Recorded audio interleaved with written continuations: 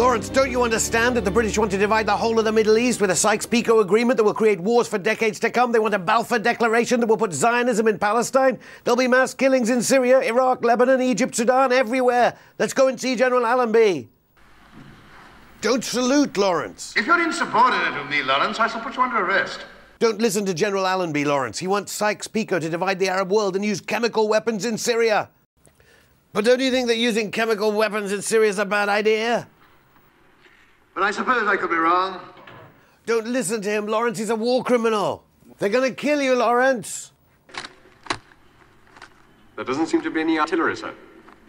But there must be artillery. They don't need artillery to kill you, Lawrence.